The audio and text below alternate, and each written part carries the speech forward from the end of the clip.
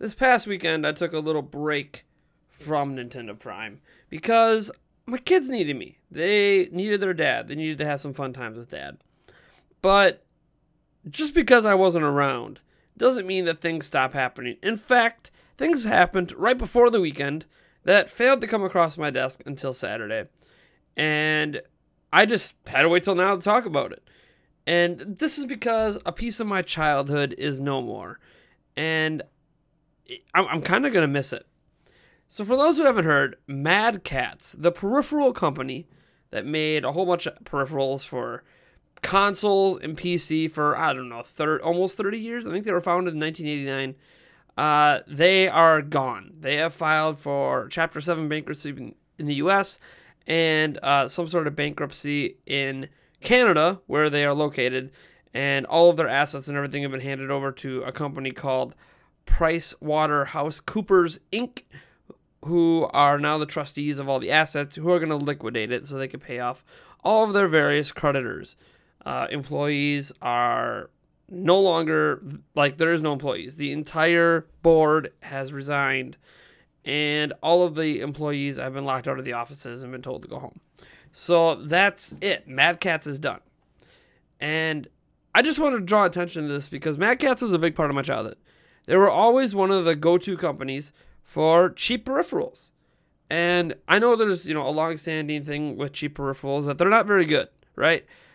You look at some of the PDP GameCube style controllers that work as classic controller pros.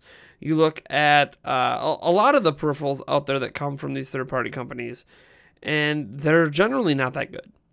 They break, they don't last long.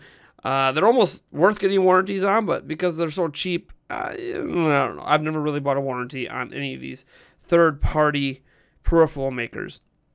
But I did own a lot of Catz stuff as a kid. And I understood that there's a market for this, especially when you're a child, right? You don't have a lot of money. You got your allowance. You got maybe some money you earn doing chores, if that wasn't part of your allowance or in addition to your allowance. You're 15. You have a job. Your parents signed up and let you get a job in the United States. That's great. Or you mowed people's lawns and earned money that way, or had your Kool-Aid stand on the corner like I did when I was a kid. Either way, heck, maybe the only money you have is your birthday money, assuming you get birthday money. I did when I was a kid. So I didn't have a lot of money when I was a child. So when I wanted to get games, it had to come out of the little bit of money I did have, or I had to hope and pray I got it for my birthday or Christmas, as those were the only 2 times per year that I got gifts. And, I mean, that makes sense. Even today, I don't expect gifts from anyone. If I do get a gift, great. But, again, a couple times a year, that's about it. Otherwise, I buy everything myself. And I'm 30 now. It's no big deal. If I really, really want something, I will find a way to purchase it. For the most part, within reason. Obviously, I have budget and children and things to worry about. However, Catz was there for me when I was a kid. If I wanted extra Nintendo 64 controllers, I bought Catz versions. If I wanted memory cards, I couldn't afford the official branded ones, but I could afford several Catz versions.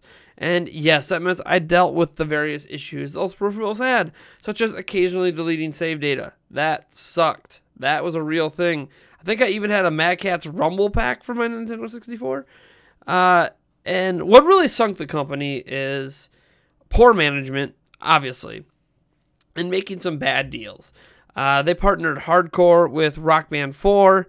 That didn't pan out. Rock Band 4 did not take off like the people who made the game hoped it would. And obviously the way that Catz would. They had a lot of money tied up in Rock Band 4 and making all the peripherals for that, and it failed. The whole Guitar Hero Rock Band era is kind of past us. I know there was a recent Guitar Hero game, 2, 3, 4 years ago? But, again, we're talking years ago. I was actually shocked when I went to my local roller skate rink. Yes, we still have roller skate rinks in this area, or at least one of them.